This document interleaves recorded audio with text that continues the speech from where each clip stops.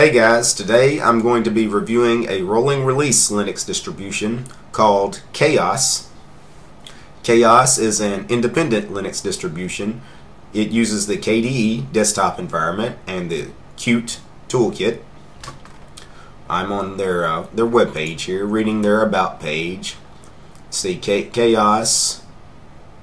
For the desktop environment, there will never be a change. It will always use the KDE Plasma desktop, the Qt toolkit. Every package and every repository is built by and for KaOS. So, it's an independent distro. They're not basing this distro on somebody else. They're doing their own thing. Although I think originally, in the early days of KaOS, they did base the distro off of Arch. Okay, I've downloaded the ISO file. It was 1.7 gigs in size. I'm going to be installing KaOS in a virtual machine, in VirtualBox in my case. So we're going to wait for this to boot up here. And I actually paused the recording there for about 20 seconds. It's taking quite a long time for this ISO to boot up. Again, this is a live environment. We haven't actually installed anything to physical hardware, so it always takes a lot longer for these live environments to load. Once we have it installed, KaOS I'm sure is going to run much faster. Alright, and we've come to our little greeter here, and we have options for install KaOS, about, and probably information from their website, guide, package list, a link to their forums, and a link to documentation. And we have a little live environment we could play around with. It looks like, the KDE desktop environment, they have set the panel to the right side of the screen, which is interesting. If you're going to set the panel to one side of the screen or the other, in Western culture in particular, the left side makes a lot more sense because everything starts on the left side of the screen. You write left to right. So it's strange that they're going on the right side of the screen for the panel, but I'll ignore that for now. It's easy enough to move the panels around in KDE, so that's not too big of a deal. I'm going to go ahead and click Install KaOS to get the installer going. I think they're going to use the Calamares installer, which is a fine install program. Yeah, it's very familiar installer. I've seen it a number of times now in these reviews I've done. So, welcome. Asked about language. English US has already been chosen, so that's correct. And then we have release notes. If I wanted to read this, I'm not too interested in reading the release notes right now. It has correctly chosen my time zone, which is the central time zone here in the US. I'm going to click next. English US is the keyboard layout. I can type something to test it out. The keyboard is functioning as expected, so I'm going to click next. Then partitions. This is a virtual machine, so I don't have to do any kind of manual partitioning. If you guys are dual booting, you may have to set up some partitions, say if you're dual booting with Windows or maybe even another Linux distro. Because this is a virtual machine, I'm just going to give KaOS the entire 15 gigabytes of disk on this virtual machine, so I'm going to choose erase disk. And it looks like by default it is going to give KaOS the entire 15 gig disk, and it's going to set up an XFS file system. That's an interesting choice, but I'm going to go with it. I'm going to click next. Now we need to choose a username. I'm just going to choose KaOS. I'm going to be simple, and I'm going to choose a simple password that the Calamares installer is going to warn me about. Log in automatically without asking for a password. I never tick that on. Use the same password for the administrator account. I could type a different password here for the administrator, but I'm just going to use the same. Alright, then we have our little summary screen, which basically reviews all the selections we've already made. Location, keyboard, partitioning. You need to review that, make sure everything is correct, because there's no coming back from it, especially once you start formatting the hard drive. Also, you want to make sure language and keyboard, especially keyboard settings, are correct. If you want to experience a really difficult time in Linux, accidentally set your keyboard to something other than English US. if you're an American, and see how well that works out for you. Anyway, I'm going to click Next, and it warns me that it's about to format the drive. I'm going to click Install now, and the installer will run. It will probably run 10 minutes. So I'm going to pause the video until the install is done. Okay guys, the installer is finished running. That took, I don't know, 6 maybe 8 minutes. It was a pretty fast install for being 1.7 gigs and, you know, installing a full KDE desktop environment. So when you're done with the installer, you need to choose Restart Now. You need to click this on, click Done, and reboot the machine. That's what I'm going to do right now. And we are rebooting our newly installed KaOS Linux. This should load a bit faster now.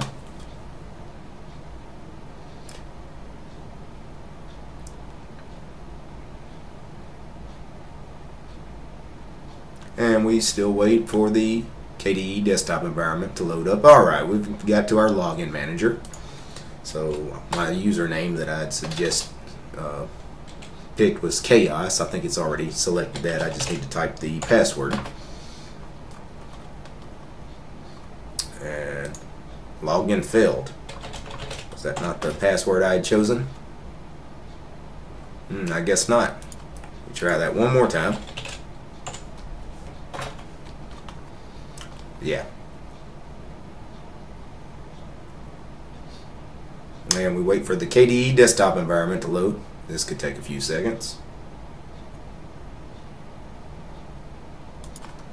And here we are inside the KDE desktop environment, and we get a little greeter here when the system launches. You see we have this ticked on, run on system startup. I will probably, after reading this one time, tick this off so it never appears again, but it's just a welcome to KaOS screen here.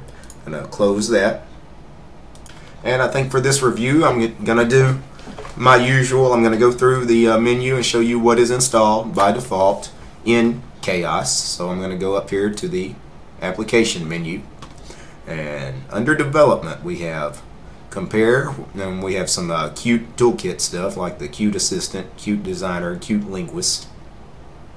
Under education we have a science subcategory, and in that we have KDE Marble and Marble. Not exactly sure what those are. I'm not a scientist. I'm going to launch this and see what it is. Oh, it's a globe. It's like a virtual globe once it finally loads. Yep, pretty cool. Alright, so back to the menu.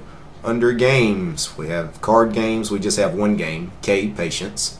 Under graphics, we have WinView, Carbon, Kirigami Gallery, Krita, and Ocular, which is KDE's document viewer.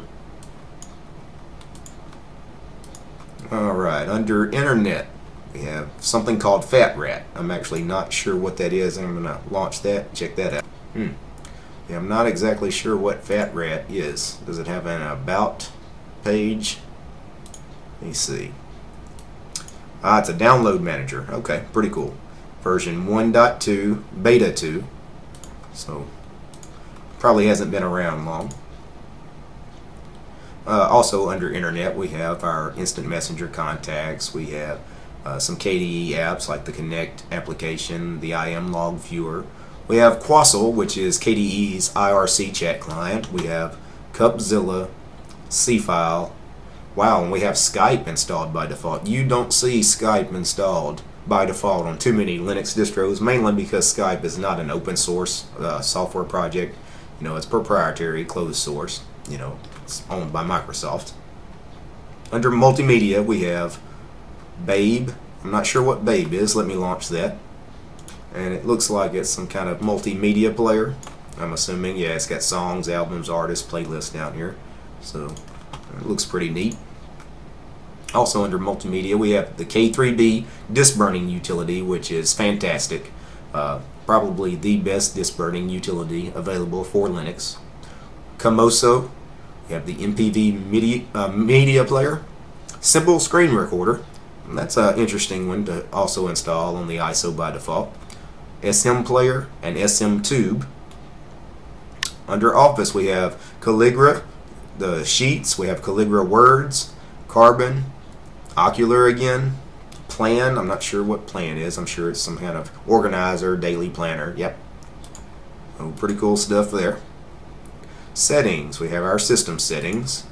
If I launch that, will be your standard system settings you see in other distros that use KDE. So we'll come back to this in just a second. Under System, we have the Dolphin File Manager, which is a fantastic file manager. It's probably my favorite part about KDE is the Dolphin File Manager. I just love Dolphin. Also, we have the Info Center. We have an ISO Writer, K3B, the disk burner again, KDE's Partition Manager. We have Console with a K, which is KDE's terminal. A very nice terminal application, Console is. We also have some other KDE applications like KSysGuard, KWallet Manager, Octopi. Now this is for adding and removing software. So Octopi is a pretty cool software program.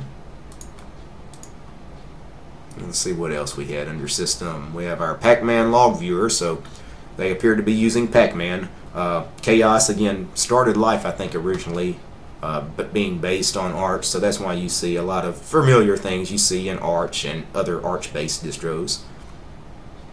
And rounding out the system tools, we have KPhotoRec and then the Yaku Aki. I'm not exactly sure what that is, how to pronounce it, that is. I know it's a drop-down terminal.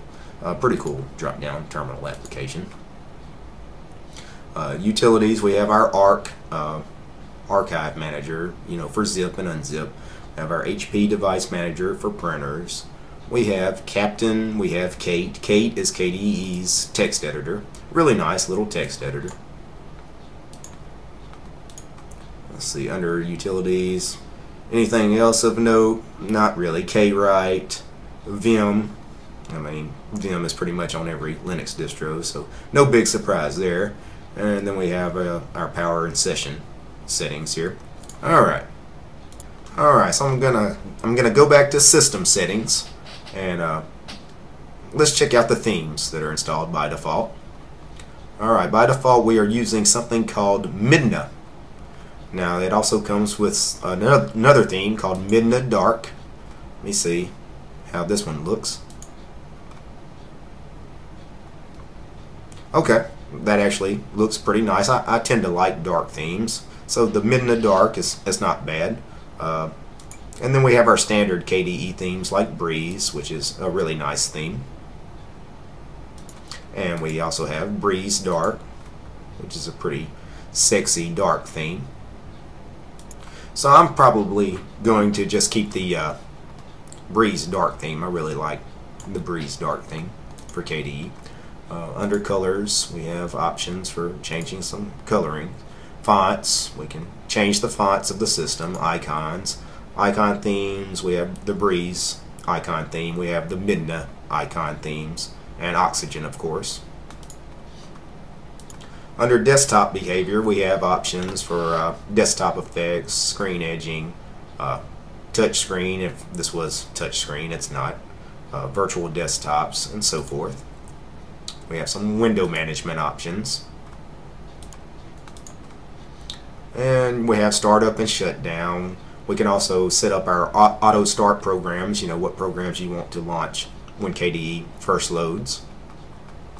And you have some other personalization settings, some network settings, hardware settings. You have input devices, display monitor, power management, printers, and so forth. And the last thing I'm going to do on this video, since I know it started life as an Arch-based distro and it uses the Pacman package manager, I'm just going to go ahead and run a simple update here, just to verify that it is in fact using Pacman. It is. So, and it looks like I can actually go ahead and upgrade quite a few things here. So I'm going to let that run. But while that's running, I will just go ahead and wrap this video up. As far as my initial impressions on the install and the review of KaOS, the install is what you expect with the Calamares installer. Very simple, very fast. 3 or 4 mouse clicks and you're done. Less than 10 minutes for an install. Easy install. The KaOS OS, KDE desktop environment. Everybody loves KDE. Very clean, very powerful, very configurable desktop too. And that's something, if I were to use KaOS, I probably would change quite a bit from their default layout here. KaOS is simple enough that a new Linux user would have no problem installing it, but I think like 90% of new Linux users that installed KaOS would probably hate this panel on the right side. It makes no sense to put a panel on the right side of a screen. Again, for most Western computer users, everything originates really on the left side of your computer screen. You write left to right. Everything, think about mouse travel. How much time is the mouse on the left side of your screen normally when you're working? How much time is the mouse on the right side of your screen when you're doing any kind of work? Big difference. Really, if you're going to have the side panel, you need to have it on the left side rather than the right, or go the more traditional route and put the panel either at the top or the bottom of the screen. But again, that's a small annoyance with me, because we just right click here and change panel options and we can move that panel wherever we want to move it. So I won't harp on that too much. Overall though, KaOS looks like it's a pretty sharp independent distro. It's not based on Arch. They're building their own packages, which I admire them for that. So give KaOS a try, guys. Peace.